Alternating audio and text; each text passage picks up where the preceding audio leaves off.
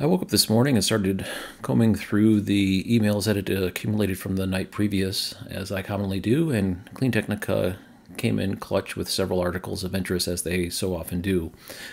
They're a good news outlet. You can sign up for their daily newsletter centered on electric vehicles, or you could choose several subcategories, and I choose electric vehicles. The article by Tom Story, titled "The End of the Gas-Powered Vehicle Era. Look at the Numbers." Now, Clean Technica is an environmentally focused organization, so sometimes you have to take what they say underneath the perspective that their stated objective is to forward technology that is better for the environment. I mean, that's the title of the organization. So sometimes you might feel a little bias coming through in the authoring, but lots of the information that they produce is actually objective, in my opinion, and I find it a good source of information. And a lot of what's in here is as well, and I'll link the article down below in the description if you want to go read it. It's a short read, good use of time, well authored. And right here it talks about the decrease of ICE sales. Even though the population in the United States has increased, the sale of internal combustion engine cars is starting to decrease in a noticeable trend. Similarly, in Europe, their population is similarly increasing, but the ICE sales are decreasing. The article does also mention about government subsidies, and basically what it does is it borrows future sales. So you introduce government subsidies, basically you're just borrowing some of the future sales for now, but the trend is still going to continue. And it basically has a negligible effect with the government subsidies, was the point that he was making. So whether the IRA tax credit is revoked or stays put, it really doesn't have a bearing on these long-term trends, is what he's trying to say. And I would agree that that is the case. And there's some graphs that kind of spell this all out, the decrease of ICE sales and what we can expect with the trend. What he's suggesting as the main point of the article is that the automobile industry has uncovered a long time ago, it goes all the way back to the 20s and 30s, that you introduce a new vehicle and it stimulates more sales, like different wheel covers, different color palettes, different general shapes. And what that does is it causes the number of sales to increase.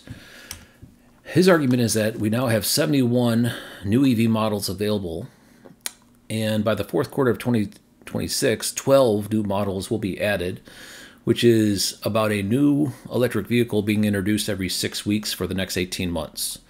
And what he's saying is, irregardless of what's going on in the background noise, the fact that this predictable behavior of being able to spur on adoption by introducing new models is going to continue. There's really no stopping it. Let's get into some of those graphs. This is one that I very commonly refer to. This was pulled from documents from the state of North Carolina's electric vehicle plan put out by the previous governor.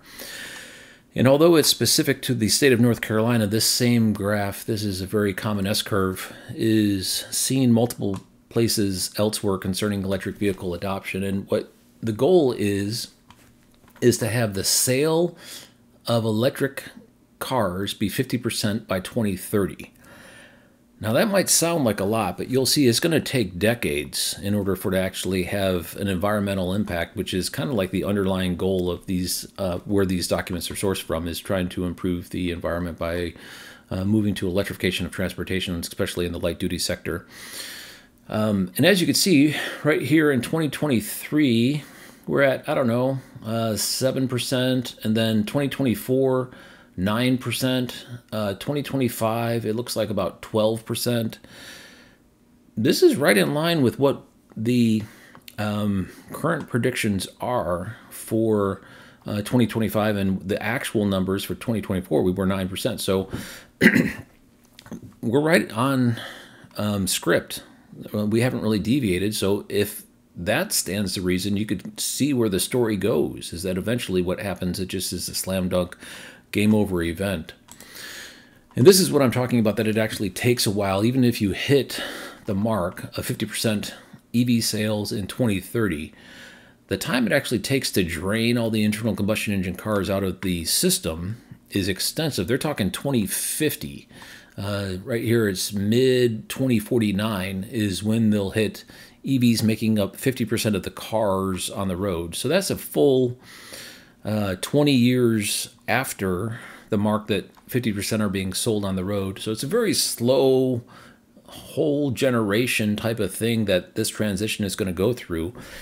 And there's really no stopping. It's not just the United States. It's APAC, it's EU, and North America as a whole are all going through these changes, and the background politics really don't have a bearing to that effect, is the point of the article. And I would agree with that, and I don't consider that to be a hopeful environmentalist trying to paint a rosy picture. I think that's actual fact.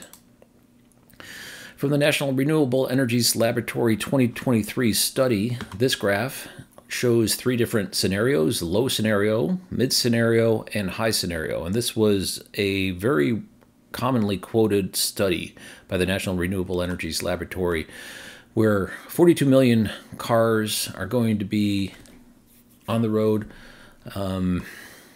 by 2030. The mid scenario is 33 and the low scenario is 30. But let's just say it's the low scenario.